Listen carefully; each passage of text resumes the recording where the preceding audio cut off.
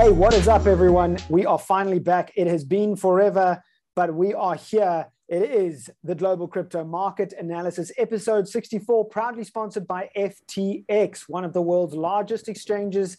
And we've joined a great partnership with FTX. They're going to be bringing you season 3 of the Global Crypto Podcast as well. So look out for that. They've just listed AVAX. Big competition there. You can get your share of $800,000 in AVAX if you go and trade with them. Click the link in the description. Also, they've listed Joe, Trader Joe, $100,000 worth of Trader Joe to be given away as well. If you just click the link in the description, check them out. FTX, big thank you for the sponsorship. Welcome back to Graeme, Tennant, the manager of the Spectrum Fund. We'll get into that, but also to Paul Francis. Paul now at Zargo as well. I mean, we're all now full-time crypto. What a privilege it is, and it was a long time coming.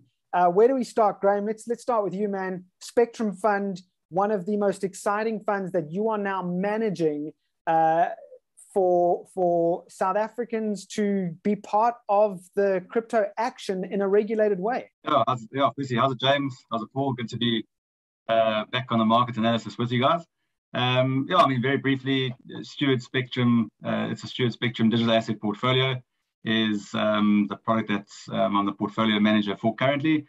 And yes, it's a digital and actively managed digital assets crypto portfolio that we've set up in Mauritius. And it's been very exciting times. And I think part of the reason we haven't got into the market analysis as often as we want is because of our busy day-to-day schedule. So it's been a very exciting year on that front. So very happy with where we've got to, and looking forward to what next year is going to hold for that side. I think that's exactly it. Everyone now just running around like crazy, trying to keep an eye on these markets. Paul, you're also doing it full time now for Zargo, financial analyst or market analyst at Zargo. Is that correct? Correct would be market maker.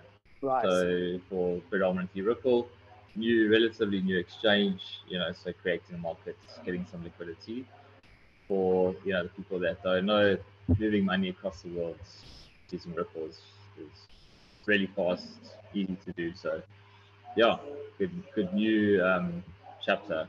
Down in Cape Town as well. So we need to do another Cape Town meetup, that's for sure. All right, guys, let's get straight into it. A lot of things happening at the moment. A lot of things happening, and actually a lot of sideways movement as well. I mean, Bitcoin's been hovering around 48, 49 to 45 for like the last couple of weeks now. But on a macro level, looks like things could be starting to bottom out. Have we hit the bottom? Graeme, take us through what you're seeing first. Sure. So let me share my screen. Let's go all the way out to a monthly chart here. So this is the Bitstamp Bitcoin dollar price, and this shows you, the macro bull cycles that really revolve around the halving period. So the halving period, as most of our viewers probably know, is where the Bitcoin supply halves in the rate that it's supplied onto the market, and that happens approximately every 4 years. And what you see is the market cycles revolving around that significant period in the tokenomics of Bitcoin. So that aside, what we can see here is the current bull market cycle, which effectively started at the end of 2018. And we can see the previous 2 bull market cycles as well on the screen here. And what I'm very familiar with is the 2017 bull market, as many of our viewers maybe as well. That was really put Bitcoin on the map in many ways in that 2017 period, along with all the other altcoins. But we can see here that the 2017 market cycle was a much cleaner move, a much faster move to the top at that point in time. And the broad bias for me was that we were going to see something similar to the 2017 bull market. But as you can see here, it's been quite a lot slower going. So everything looked like it was pretty much on track, March, April. But since then, we've had, as you said, largely sideways market action. And I think it's important as traders and investors to have specific biases that you're looking towards, and you're obviously looking to predict in some ways where the market action is going to go. But as information changes, as new information becomes available, it's important to be able to change your position accordingly. So I think, broadly what I'm expecting here is still good price action to the upside, but I just expect that it's going to take a longer period of time. And we've got clearly a loss of momentum, and that's what we've been enduring the last couple of months. But I'm still bullish on 2017. I still think that we'll see. Sorry, I'm bullish on 2022. Apologies. I'm very bullish on 2017. 100%.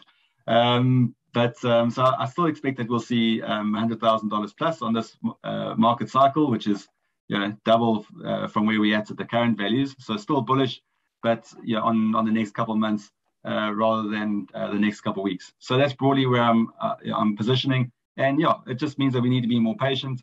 We'll have to just postpone our plans for our limos a little and push that a little bit further out. I think the key thing is not to get flushed out and not to destroy your capital during this sideways market action. And that's why risk management, as we always talk about in the show, is so important. And survival is actually the name of the game. And that you're not destroying capital during these periods. You're not getting overly leveraged or overly bullish on your favorite altcoins. But you're rather to take the big picture and obviously look to bank some of the shorter term gains that we make from time to time, because I think the good times will be back, and it's just a point of making sure that we're around when the tide turns. Now, you spoke off air, off camera. We were talking a little bit before we went into this about this cycle. Because of the numbers involved, the volume involved, it's going to be a lot more prolonged because, it takes a lot longer for, and it takes a lot more volume and a lot more liquidity to get to $100,000, for instance. Yes. So someone looking at that is Benjamin Cowan. Yes, take us through what he's charting at the moment. Great. So I think Benjamin Cowan, along with 100 trillion Plan B, are really good guys to follow to get an appreciation of the market cycle. So I think Ben Cowan has been on the money. He's been speaking about this market cycle encompassing diminishing returns and extension. So this is a really great chart because it shows you 3 previous market cycles here. Obviously, blue being the first, orange being the second, yellow being the third. And then our current market cycle is the purple. And this is a bit of an outdated chart because this is from June. But we know what happens from here. We move sideways for a fairly extended period of time. So everything is playing out here now to be in line with this extending cycle, diminishing return thesis that he's put forward. And yes, you're right. For us, for Bitcoin to get to 100 billion market cap and then a trillion market cap, takes X amount of buying pressure to get it there. But once you're at the $2 trillion market cap where we're at for the entire crypto market, give or take, it just requires that much more energy and that much more buying power behind it to push it to the multiples that we've seen on previous occasions. So this is broadly what I'm expecting. And we need to just alter our expectations and our positioning in our portfolio accordingly. If we look further down the risk spectrum, we can obviously look at some of the alts where you do see returns like we've seen in previous market cycles, but then you obviously need to take into account that you're going to be taking on higher risk, and that's potentially your favorite alt that you've put your life savings into may ultimately fail, and that's the risk that you obviously need to juggle with as the investor or the trader on the other side, and just be responsible in that process. So, but I think this is a good way to just have a yardstick and compare the current price action to what we've seen on market cycles. And again, I think maybe you guys are tired of hearing it, but one of my favorite sayings is that the market doesn't repeat, but it does rhyme. So we are seeing some rhythm, we are seeing some elements of repeating, but it's unrealistic to expect that things are going to repeat and play out exactly like they have in the past. Now, Paul, you have been looking at the DXY, of course, that's the dollar index against a couple of the key foreign exchange currencies. And I think that's key as well, because Bitcoin over the last 3 years has become almost a potential hedge. I mean, we look at the big boys. Tesla even spoke about it, or Elon Musk, but obviously the big one is Michael Saylor of MicroStrategy, really talking about how he's hedging against hyperinflation into Bitcoin. How does the Dixie and the dollar strength impact this current market cycle? So Bitcoin is measured predominantly against the dollar. You know, you get guys that arbitrage your euro Bitcoin chart to the dollar Bitcoin chart, but I think ultimately the dollar's got the biggest influence on most currencies and assets. You know, everyone measures silver against the dollar, gold, Bitcoin, or your stocks are all measured against dollars.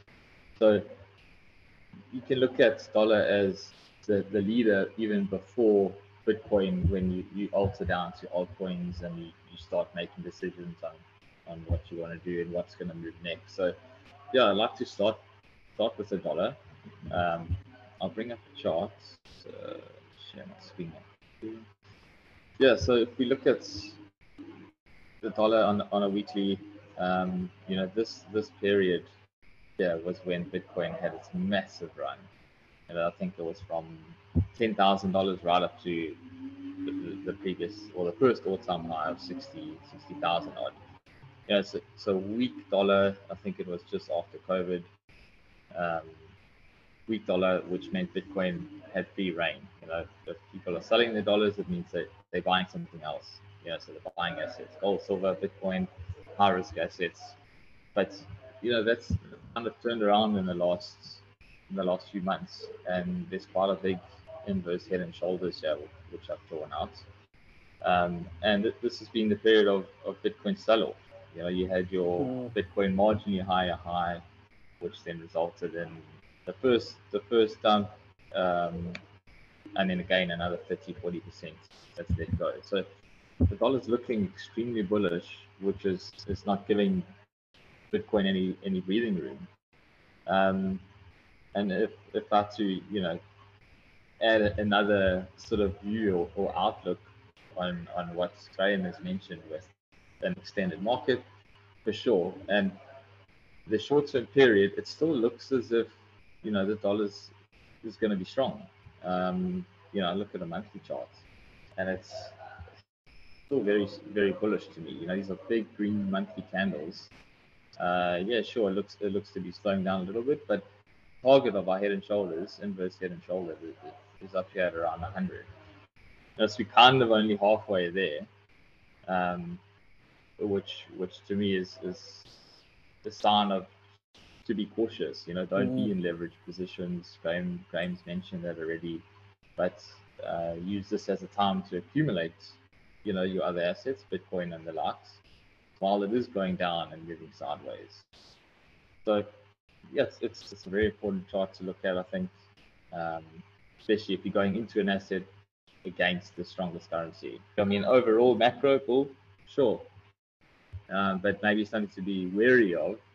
It's just more of this before we move up.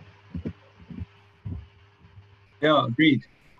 And I think just to add on what Paul's saying about the dollar there, I think from a macroeconomic point of view, it's worth recognizing that Bitcoin does, you know, really well when there is loose monetary policy. So when the Fed is creating more money, it's printing more money, it's lowering interest rates.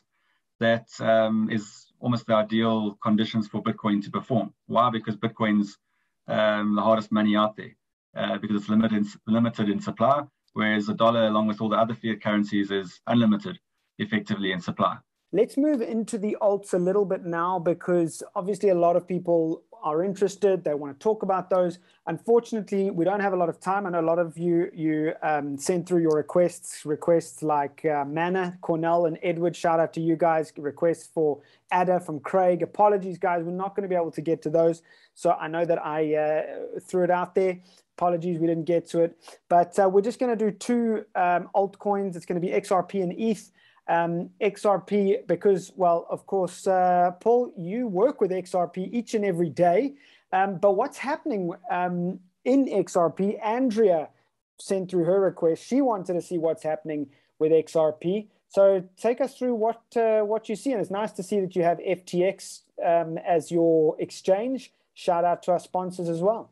So yeah, XRP, very interesting charts.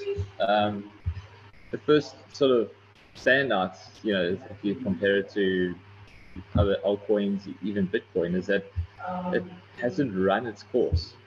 It hasn't made new highs. It hasn't outperformed anything for a significant period. It was something that we were all waiting for quite some time ago, myself included. It almost looked as if we were ready to go at this point.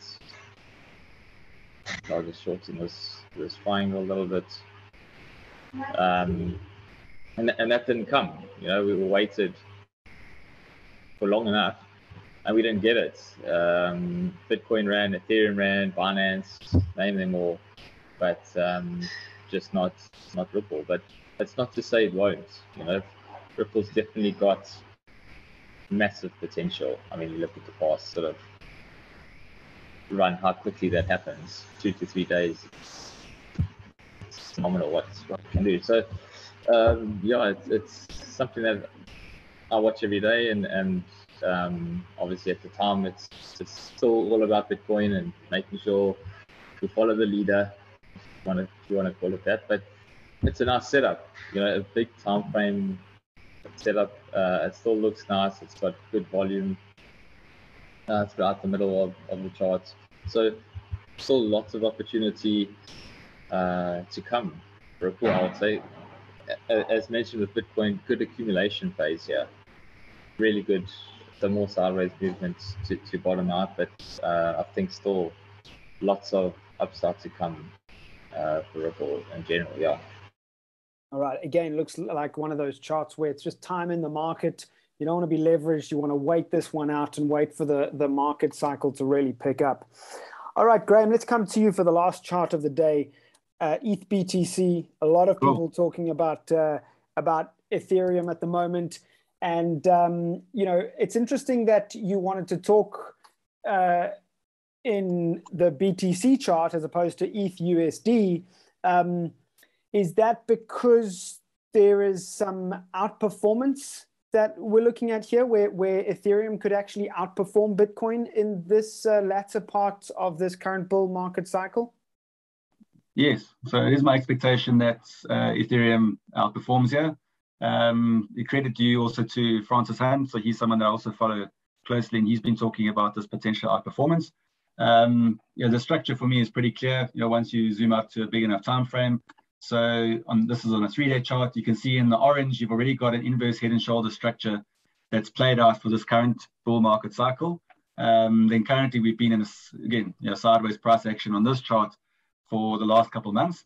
But there's an even bigger inverse head and shoulders now highlighted by the blue lines here, with a neckline pretty much where we're at current prices. So this is essentially showing you that this inverse head and shoulders is potentially just triggered, which means that there's tremendous upside that can form out of this over the coming months. So this is on a log chart. That will probably give you some better perspective if we take the log effect off. And just to highlight that, here there's a potential for, let's call it a 90+% outperformance of Ethereum versus Bitcoin. And as you may know, currently Bitcoin is effectively double the market cap of Ethereum. So if you did have 100%, let's just round up, 100% outperformance of Ethereum versus Bitcoin over the coming months, that's going to get you very close to that flippening price point where you're going to have a very close valuation of market cap between Bitcoin and Ethereum. And this chart will even show you a little bit clearer. So this is the Ethereum market cap divided by the Bitcoin market cap. So obviously a 1 would be the flippening point where they're equal. So this shows you that we're currently at a half. That's effectively where that neckline is.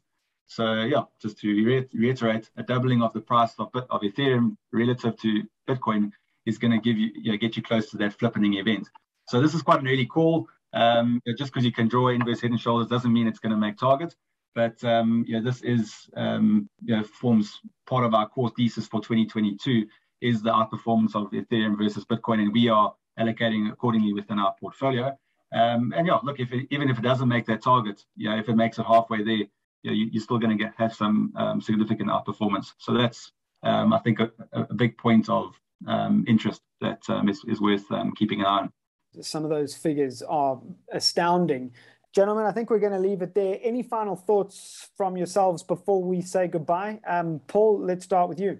I would reiterate the fact that leverage trading at the moment is still high risk. So it's a good accumulation period for just hodlers.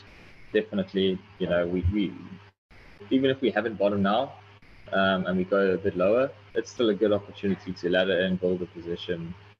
I think Graeme is illustrated we're still in for a big bull market, not at the same velocity necessarily, but it's still a good asset class to be in.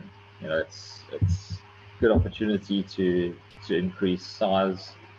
And just trade with caution. Agree with that. It still remains a fairly choppy market. I'm not looking at any leverage positions personally. Agree with Paul. I think it's an opportunity to accumulate. I think there's a potential for the current structure, let's say on the 4-hour chart, that this may be a local bottom. So potentially decent point for entries, even on some of your altcoins, but don't get too clever, don't get carried away. But yeah, looking forward to 2022. I think, again, digital assets, crypto is going to be your best asset class for building wealth. But yeah, make sure that you're not blowing yourself up during the downturns, and make sure that we're there for the big gains to the upside when they come. Yeah, it's going to be a really great 2022 by the looks of things. It's going to be fun and fireworks. Can't wait to get there. Graeme, Paul, thank you so much for joining us today on Global Crypto's Market Analysis. It's been a lot of fun. Thanks, James. Thanks, guys. Thanks for joining us today on episode 64 of the Global Crypto Market Analysis. Once again, proudly sponsored by FTX. If you don't have an account with them, what have you been waiting for? As you saw, some of those charts were direct from FTX. So join up, sign up, and hit the link in the description below. Thanks to our analysts. They're in Telegram. They're in our WhatsApp group. You can say hi to them there, and we'll catch you in the next episode. Cheers.